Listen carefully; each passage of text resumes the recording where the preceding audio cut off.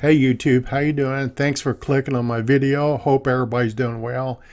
Today's video I'm going to talk about the cold case of Alexander Harris. The cold case. It was around November of 1987. It was right around Thanksgiving holiday, that long weekend. What happened was the Harrises, which is the mother, her name is Roxanne, and she's Alexander's mother, and then her dad, which is Alexander's grandfather, are leaving Las Vegas, going back home to Mountain View, California. So what they do, they stop at Whiskey Pete's Casino, which is about 65 miles or so south of Las Vegas. It actually sits right on the California-Nevada border. So they pull off the side of the road. Back then, Whiskey Pete's was the main casino out there. So what they were going to do is stop off and do some gambling. So little Alexander goes to the video arcade. She drops him off there. Goes back 20 or 25 minutes later. This is around 11 a.m. that morning, and he's gone. Disappeared. Witnesses come forward and they say that they saw a man and a boy leaving the arcade holding hands. They didn't think anything of it because it looked like a father-son situation. Back during the trial, or right before the trial, they're showing some footage on the nightly news of this abduction. But the footage is so grainy, you can't really identify anybody in the video. Stay with me to the end of this video because I go out to Whiskey Pete's and I actually found the location where the mobile homes once sat and where they found the body of Alexander Harris. The police were called in and they immediately ruled out the family. There were two composites were made based on eyewitness testimony. Basically, a 6-foot tall guy weighing around 165 to 170. The next few weeks, nothing was found. The case was drawing immense pressure, and it was gaining nationwide attention. I remember this being on the news every night. 30 days later, they find a body under a trailer. He was still wearing the same clothes, and his glasses were found nearby. He died of strangulation. 3 suspects were under consideration based on employees and hotel guest lists. You know, when you check into a hotel here in Nevada, they'll make a copy of your driver's license. 2 of the 3 suspects had pretty strong alibis, and a third became the primary suspect, although 8 people said they saw him at the dry lake bed tournament. His name was Howard Haupt, a computer programmer, who was staying at the hotel because he was attending a land selling tournament. Police were convinced they had their man. A little overzealous, I think. His picture was included in a lineup along with hotel employees who looked similar. Even though witnesses couldn't clearly pick Haupt out of the lineup pictures, police and the FBI still chose to move forward with the case. Haupt ends up leaving town, goes back to San Diego, because the police just didn't have enough to charge him with anything yet. So what they do, they sent him a letter, if you can believe this. They sent him a letter and asked if he would voluntarily come back to Nevada to be questioned and photographed. That's kind of a joke. Haupt ignores this. I would have too. So the next thing that happens is the police fly in witnesses to San Diego to identify Haupt, and they even go to his workplace. And what they do, they pose as interior decorators. By the way, always remember that the police are allowed to lie to you. But what they're doing, they were picking Haupt out. They were identifying him as one of the people in the lineup. So it was a little bit biased, I think. So they were able to do this.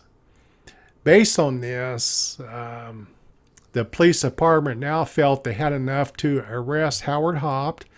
This is February of 1988. And what's interesting to me, Haupt passes 2 lie detector tests.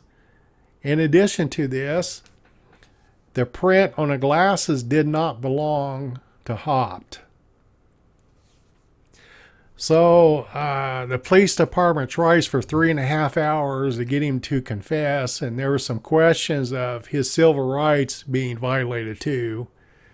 They end up going to trial. It lasted 5 weeks. The jury deliberated for 15 hours and came back with a not guilty verdict. Shockingly, huh? The jury stated that based on the unreliability of the eyewitnesses, and plus the fact that Haupt's defense attorney, Stephen Stein, pointed out all the inconsistent statements, is the reason they came back not guilty. In the final days of the proceeding, as each side prepared to offer closing arguments, Judge Stephen L. Huffaker, he was a Clark County District Court judge who presided over this case, he actually concluded that he should advise the jury that there was insufficient evidence for conviction. Now, under Nevada law, a judge may offer the jurors his opinion on how they should vote.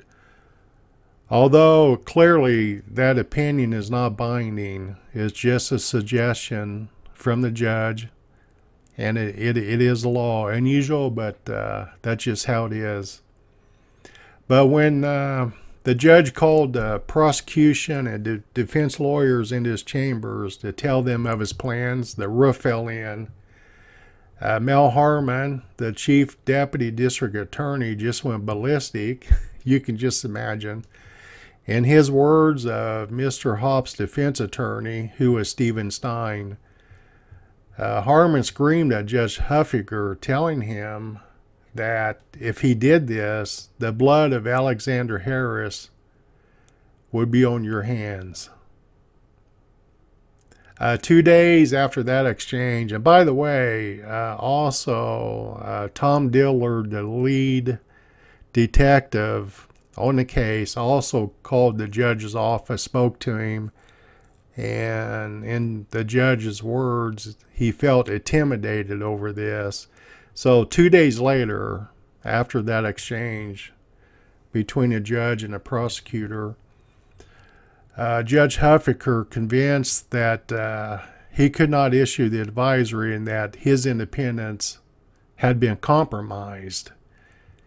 Again, he called the two sides in his chambers. He wanted to read into the record all that had occurred during the previous 48 hours, in part so that a transcript of the second session in chambers would give Mr. Haupt grounds for appeal in the event of a conviction. So I'm thinking that if he was convicted of murder and kidnapping, I'm thinking this probably would have went a long way to getting the appeal. I would think it would have weighed heavily when Haupt would have done the appeal on the case. So next thing that happens is Howard Haupt sues Detective Tom Dillard and his partner for overzealous police work.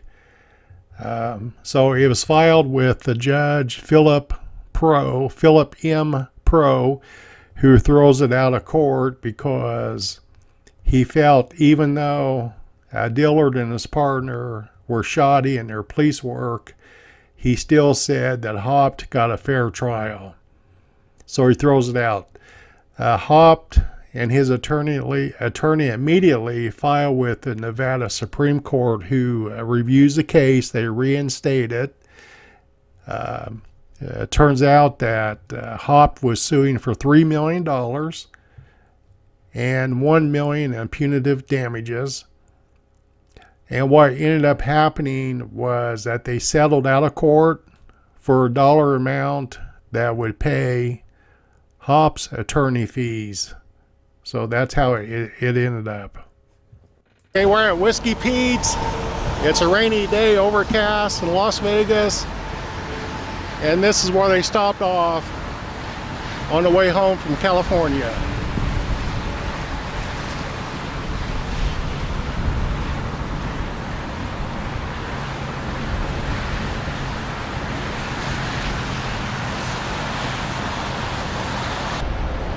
Okay, I'm out here at Whiskey Pete's today, and it's an overcast day. Can't really see too much, but from here I can actually see where the trailers were from lining them up with the mountain in the back. You can see that dip here in the mountain, and that's where I'm standing. I just don't think you can see it in the video here, but anyway, the trailers were right out in this area, right out here, and I'm back behind Whiskey Pete's. There's a hotel. Since they've built this parking garage and some other things out in this area,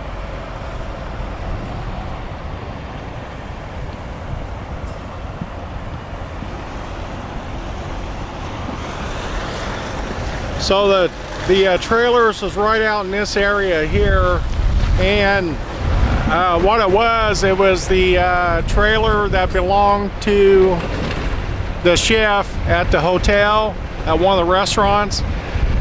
So a lot of executives would stay in the mobile homes because it's quite a drive from Las Vegas. And this is where they found Alexander Harris underneath the chef's mobile home. And I'll bring in some pictures so we can see it. We can see it a little more clearer. Maybe it's just too bad it's an overcast, but I can make the mountains out here, so it's right in this area. Right out here is 15, and that's how you get to California. And if you look straight ahead a ways, again, it's an overcast day. You can't really tell, but out this way is where the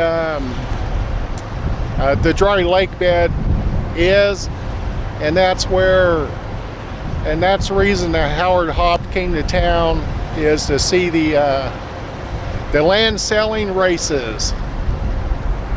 And then back this direction, out this way to the left, is Las Vegas.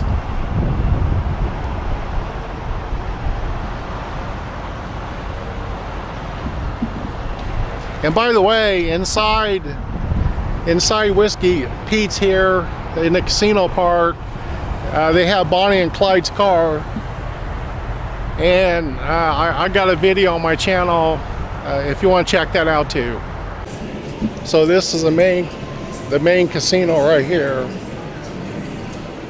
and this is the arcade, and this is where Alexander Harris came in and played the arcade games. And I believe this camera right here, right there, captured them leaving together, going through this door right here. They went out this door.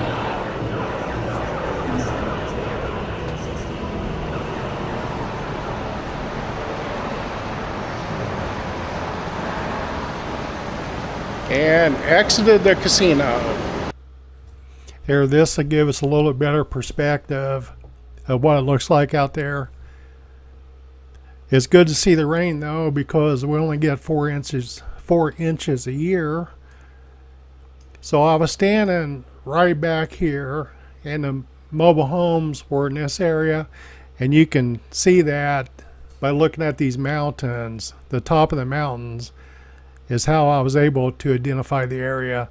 But if you come over here, by the way, this wall is the state line. This side's Nevada, this side's California.